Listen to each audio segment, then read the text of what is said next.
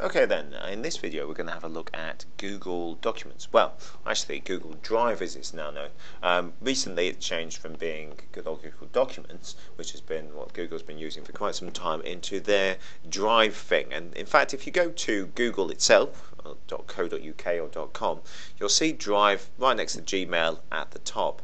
Now, Drive, what it is in a similar way to those people who have looked at the tutorials on Dropbox, it's Google's sort of approach to cloud computing. The idea is that you can upload, and as it says here, access everywhere, store files safely, but also you can collaborate with Google Documents. And this is particularly useful when you're sharing documents with students, the students then sharing them with you, and also each individual student helping out each other and collaborating on their work. It's particularly useful as well if they're doing stuff using Google Drive and Google's sort of PowerPoint and Word, as we'll have a look at. They can create documents within Google Drive and they're always there. It's like having a virtual USB stick which is in the cloud, and basically they can access everywhere. Now, the first thing you'll want to do is you actually want to sign up. So if you go to Google and you click on Drive, and you can see this, you can actually click on the sign up button. Now, it'll ask you for a few bits and pieces and details. It'll ask you for your username, which is usually at Gmail, but I mean, you don't have to have this. You can actually making it use a normal one. So you can actually put in here, as I have done, your school account. Now, this is quite important, and when the kids are doing this, this is what I asked them to do. I asked them to actually sign up using their school email address rather than if they have a Gmail one. It just means that what you're doing is you're making sure that you're not getting that sort of crossover between their home and private bits and pieces and what they're doing in school. It's very important to make sure that that's vetted, and then also you know that the email they're using, the email that you're actually maybe communicating with them with, is something which is being monitored by the school. And it keeps that general sort of privacy policy as far as the child protection issue is concerned. You know, just make sure that that's all okay. So they can register with the names, make sure that that's one there, create a strong password. In my experience, it's a good idea to keep this as one that you use maybe for your own network, and certainly for the kids it should be something that they're going to remember. Their birth date as well, this is quite important. They might have a few issues with that, as I'll talk about later on. And then obviously your usual proof you're not a robot. Once you've done that, it'll actually send through a verification email, or request a verification email, which you have to click on. When you're doing this with students, it's very important that they do this, and it's also a test that they've actually got it correct. Being in Leicester, it's amazing how many students actually can't spell Leicester, for example, when they're asked to create an email address, because my particular email address, and the one that I use on this, is just msutton@Saw Valley and then .leicester.sch.uk. Now, of course, obviously quite a few of them may well actually be the same type of thing. You can say here, I prefer to use my current email address, which will allow you to put in ones. Notice that Google prefers you to actually use a Gmail one, but you don't have to, and it's better if you don't, especially when the students are creating theirs. So you can put theirs in there, and then they'll send a verification email to it. Going back to where we were previously, and I can go back to signing in, once they've actually signed up, or you've actually signed up, it's just a case of actually signing in. So I'll just sign in on here. You can see that I've got mine live with a couple of different accounts that I use with this.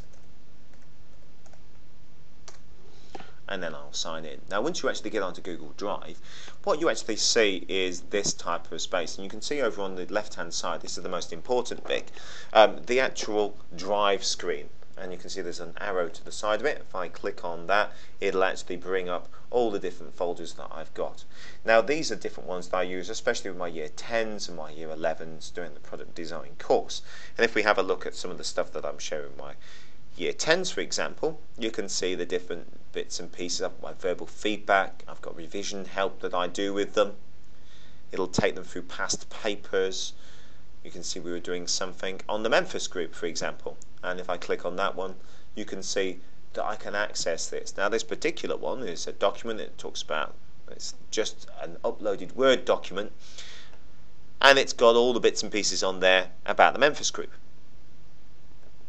If I go back, close that window there, I can have a look at a exam revision section A that I've created.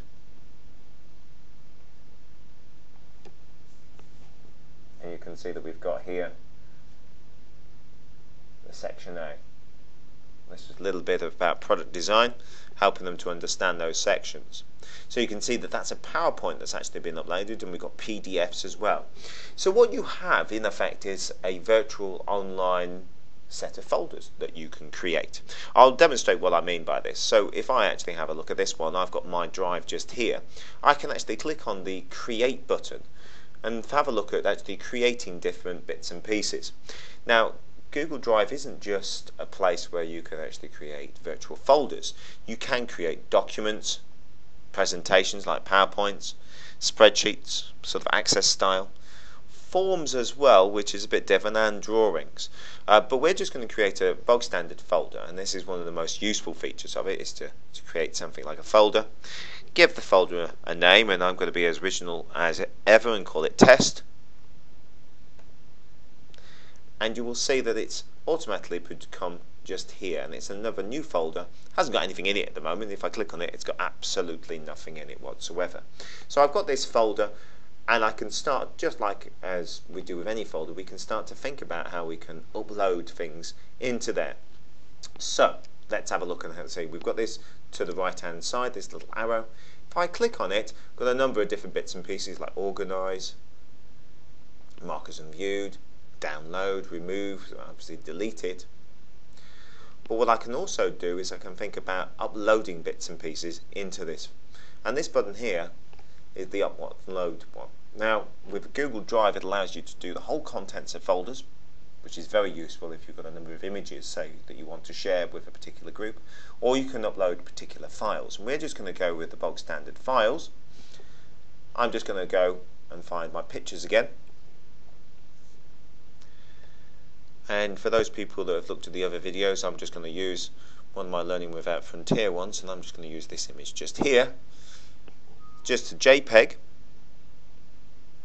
And you can see what it's done is it's uploaded it, and it's uploaded it into that folder. So I've now got, if I go back to my drive there, and then click on test, you can see that because I had test highlighted, it's actually put that image into there. So you can see that that's now actually inside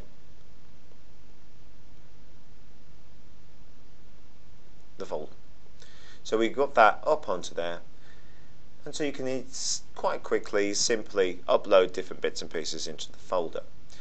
One of the couple of things that you might want to think about is, obviously, if you're doing images, Google Drive will actually convert them. Now, we've talked in here about presentations, spreadsheets, things like that.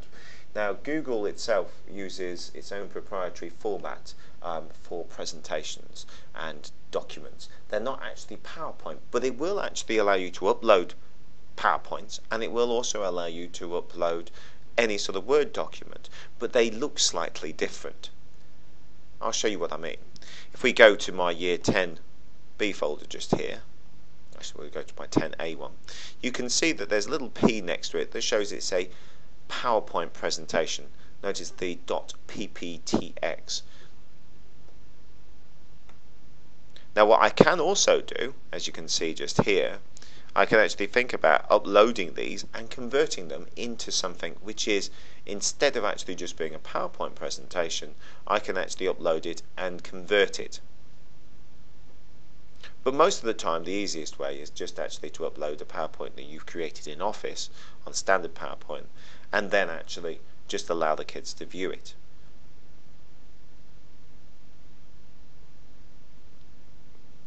You can see this one's loaded. So we've got Damoni's just here, and you can see that I can scroll through the PowerPoint, the different bits and pieces that I've got on there. Now, what I would do is I'd actually, first of all, in this video, I'd actually create your Google Drive account, and then just have a go at creating a simple folder and uploading an image, a PowerPoint document, or something similar into it. If it does ask you if you wish to convert the document, just at the moment leave it as not converting it, and we'll come on to that a bit later on in the next video.